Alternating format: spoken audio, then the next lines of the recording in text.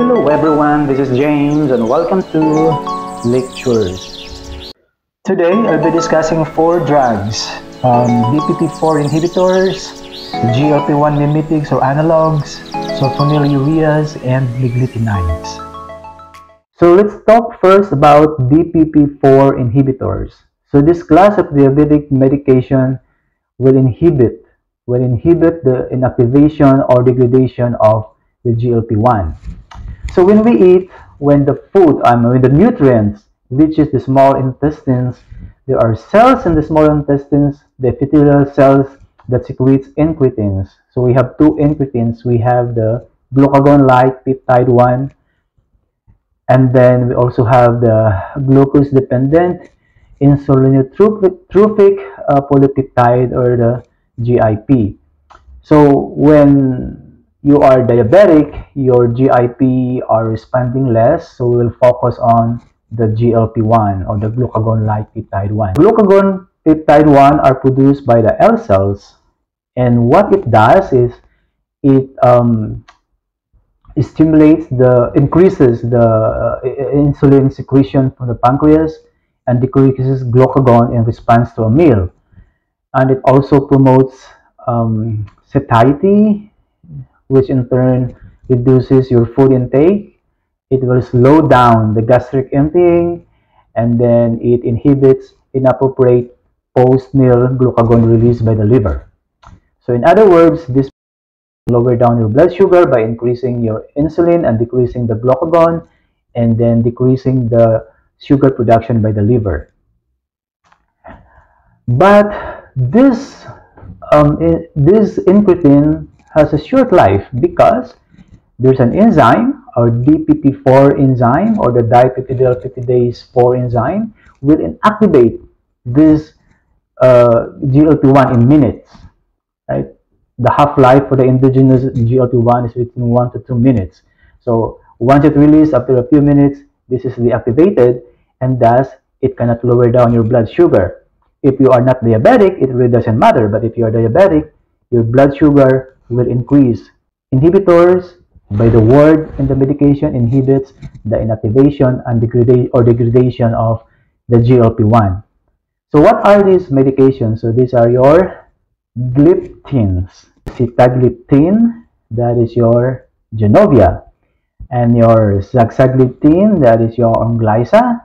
And then your linagliptin, that is your Trajenta. So what are the side effects of this medication? Okay. We have headache due to the changes of your blood sugar level. It can also cause upper respiratory tract infections, or also can cause UTI, because this medication can cause slight imbalance of the immune system. And then you also have GI symptoms, because as I told earlier, incretin GLP-1 can cause slowing of your gastric emptying. And it was also reported that this medication can cause arthralgia, or stiffness of the joints, right? Stiffness of the joints. And this is caused by the cytokine-induced inflammation of the synovium. And this medication can also cause pancreatitis, because now GLP has a longer half-life. So the more it stays, it can cause overgrowth of cells that covers the small ducts of the pancreas, or it can cause hyperplasia. So when those ducts are black, then you've got pancreatitis. And then because the insulin release is dependent on the glucose, this medication has a low risk of hypoglycemia. Let's talk about the glucagon-like peptide 1 mimetics or analogs, or the GLP-1 mimetics. So as I said earlier, the incretin GLP-1 will decrease blood sugar by increasing insulin release and decreasing glucagon in the pancreas, decreasing the sugar production by the liver, and then slowing down gastric emptying. But GLP-1, once it's is being degraded or inactivated by your dipeptidylpeptidase enzymes, or your DPP-4 enzymes. But thankfully, these drugs are resistant The analogs of mimetics are resistant to DPP4 degradation. Okay? The endogenous incretin GLP-1 produced by the small intestines has only a half-life of 1 to 2 minutes. But the mimetics or the analogs can stay longer because some of these medications and injections are given once a week. So what are these medications? So these are the tide or the glutides. Meglitinides, that's your dieta, that's the first drug of this class in the market. And we have the liraglutide, which is your Victoza, and then dulaglutide, which is Trulicity, and then semaglutide, which is your Ozempic. What are the side effects of these medications? So we have headache because of the changes of the blood sugar level, and then acute pancreatitis. Remember, the longer GLP-1 stays, it will cause overgrowth of the cells that cover the small ducts of the pancreas or hyperplasia, and that can cause acute pancreatitis. And also GI symptoms because it slows down the gastric emptying.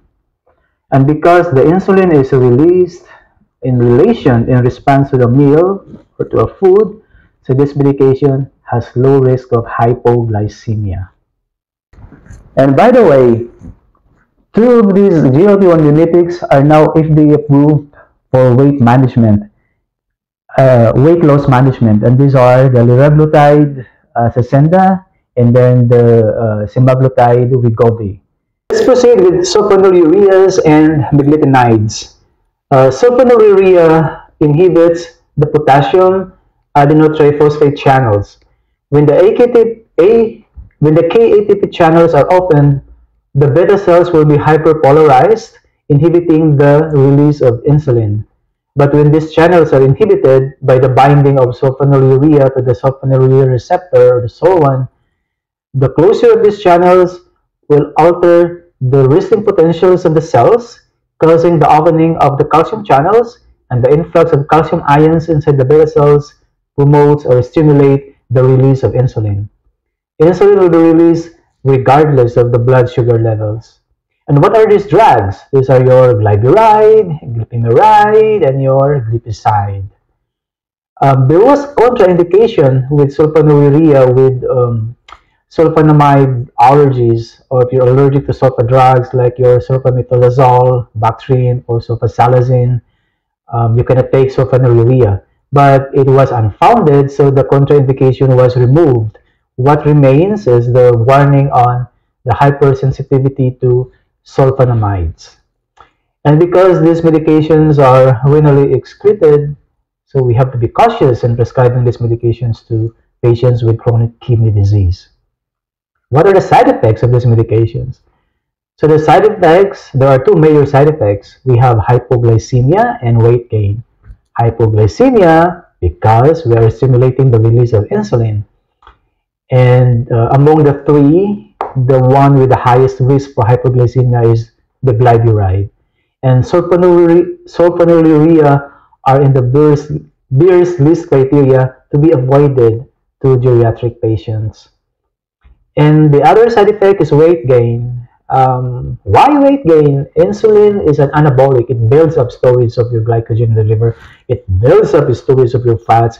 It prevents the breakdown of your triglyceride. More insulin, more weight. Proceed with Meglitinides. So the same with sulfonylurea, it inhibits your K-ATP channels, but it binds on a different receptor, on a different side of the sulfonylurea receptor.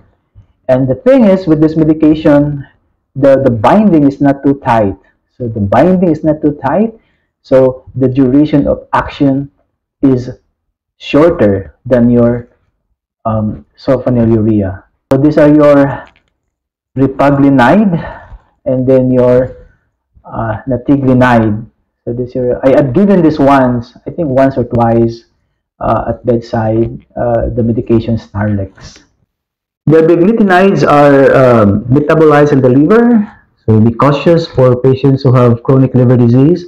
And your natiglinide, aside from being metabolized in the liver, it is also renally excreted with active metabolites. So use caution for patients with severe kidney disease. And what are the side effects, major side effects? Of course, is the same with your sulfonylurea, hypoglycemia, and then weight gain. So that is for today, and then part 3, we'll be discussing the rest of the diabetic medications.